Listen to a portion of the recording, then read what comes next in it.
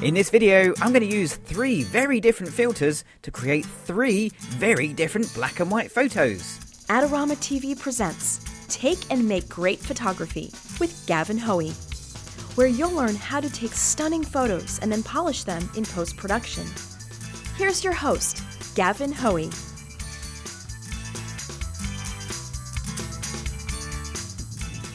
Hello, I'm Gavin Hoey and you're watching Adorama TV, brought to you by Adorama, the camera store that really does have everything for us photographers, including a whole bunch of filters. And that's what this is all about today. We're going to have a look at 3 filters and see how I can use them to create 3 very different color pictures and very different black and white effects. Now the filters I'm going to use are a polarizing filter, a 9-stop neutral density filter, and an infrared R72 filter. Now looking at them, they actually all look very, very similar. They're all basically black filters, but they all give very different results. Okay, so let's get going with the polarizing filter. Now, chances are you've got a polarizing filter already. Most photographers have one, but if you haven't, make sure you get the circular polarizing filter. Now, a polarizing filter is one of those filters that every photographer should have. They're brilliant at making blue skies really deep blue, making colors really punchy, taking away reflection and glare from surfaces like water, and even slowing down your shutter speed to give you a longer exposure. Now, I'm going to use it today to get a nice blue sky, and if we can get a bit of cloud in the shot as well, then that should add to the scene.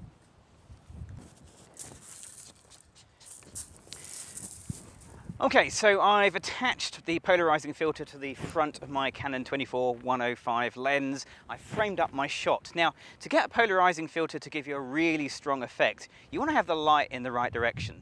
You've got to have the sun more or less 90 degrees to the shot that you're taking. So for me, the sun is, well, it's not much sun out at the moment, but it's over there when you see it. So being more or less 90 degrees here should give me a nice deep polarized blue. In fact, if you've not really seen your polarizer working the way you'd hoped, that could be one of the reasons. You're either looking towards the sun or you have the sun on your back. Okay, now the next thing to do is you need to rotate the filter around until you see the polarization effect happened. And it will happen at one specific spot, so just there. Okay, then you can take your picture. And as you can see, those skies look really blue, very, very powerful, and gives a great result. The little clouds stick out very, very nicely indeed. And in black and white, we can use that to our advantage to make a very punchy, powerful black and white effect. So next up is going to be my favorite filter, the Hoya ND400, a 9-stop neutral density filter. Now you've seen me use it before when we did the video in Haysborough and we made the crop move. In this case, well, there is a little bit of movement. The sky is moving, so we may get a little bit of movement from this filter. Let's attach it and find out. Now with this filter, I recommend sorting out your picture in live view mode so you can really see what you're getting. Then I'm going to switch to aperture priority mode.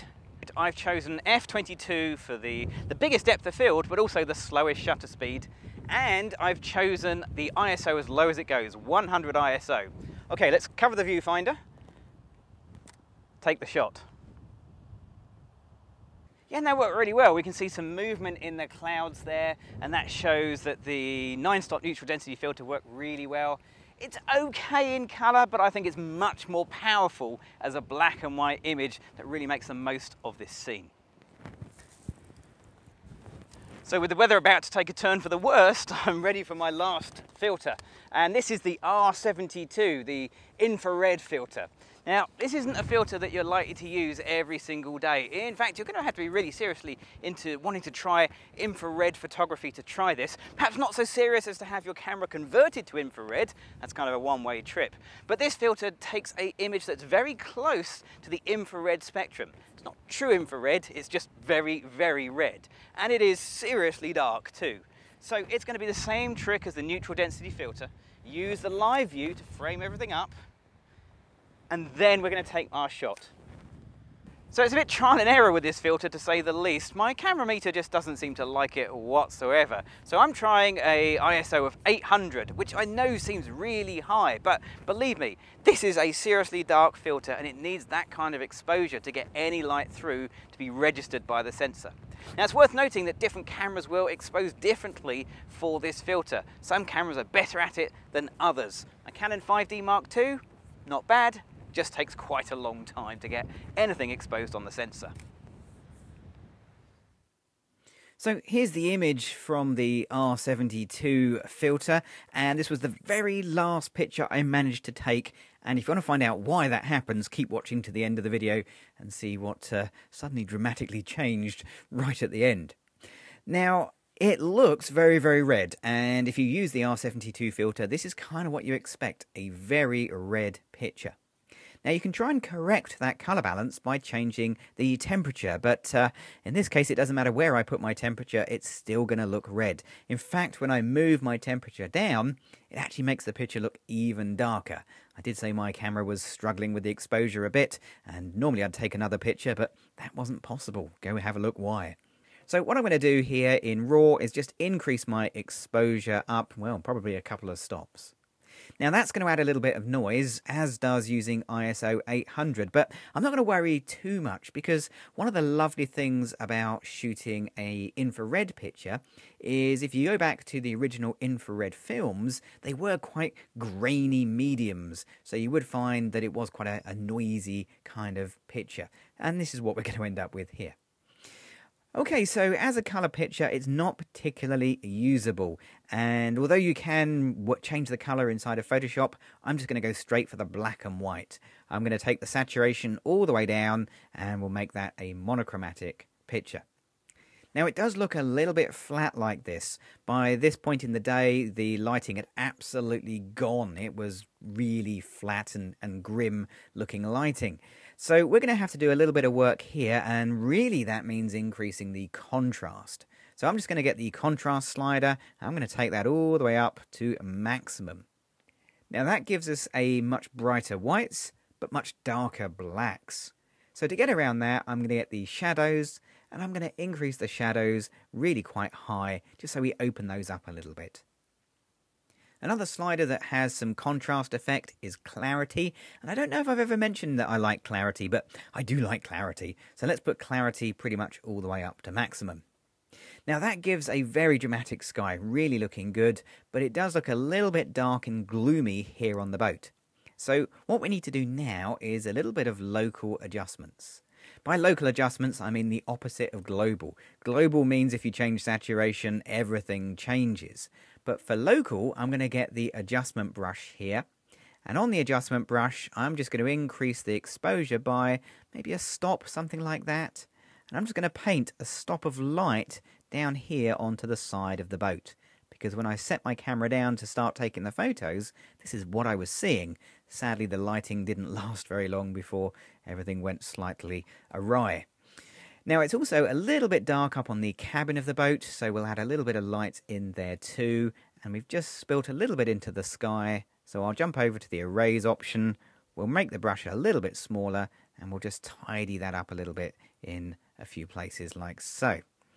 Okay, so I've got a bit more light in there. It may need a little bit more, so I can come back to the exposure slider and I can tweak the lighting on that boat up and down as I see fit. Now we can add in more brushes, so I'm going to get a new brush and I'm just going to paint a little bit more light down here onto the foreground, onto the beach. That's a little bit too bright, so we'll just bring that down. Maybe just turn the highlights down like that as well. And if I zoom in very close over the cabin, you can see that really there is a bright highlight through the windows that probably shouldn't be there. So I'm going to get another new brush, and I'm going to decrease the exposure by a stop, and I'm going to come right down to the bottom and find the auto mask option. Now normally with the adjustment brush in RAW and in Lightroom, I recommend turning off the auto mask because it can have some very weird effects. But occasionally, like now, it's perfect. So let's click on Auto Mask and we'll just click inside of the little boathouse like that. There we go. We'll add a little bit of detail in there. And again, we can come up and change the amount of detail after we've clicked using the sliders. Okay, so I'm happy with that. That's now looking much better, a much more contrasty image. Final thing I want to do is just add some colour and tone to the picture. So to do that, I'm going to go to the split tone option. Now all I want to do is add some sepia tone, and if you want to add sepia tone, then the place to do it is in the shadows. So to get this to work, you have to start, weirdly, by putting saturation in first. So you have to put this in before you choose the colour, otherwise you don't see anything happen. Then I'm going to put the hue in, and for sepia, I'm going to go for something around about 40.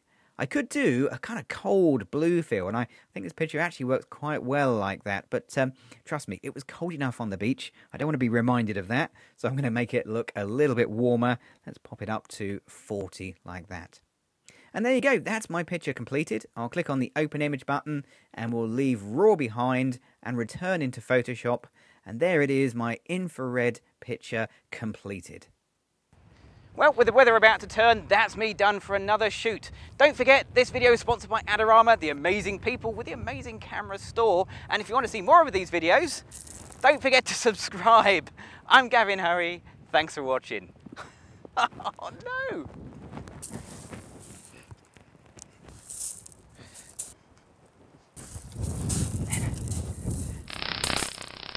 Take and Make Great Photos is brought to you by Adorama, the place for everything photography.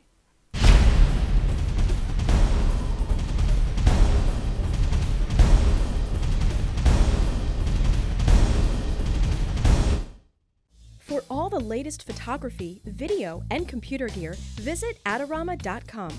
Place your order by 8 p.m. and it ships the same day. Plus, next time you're in New York City, be sure to visit our store located on 18th Street between 5th and 6th Avenue.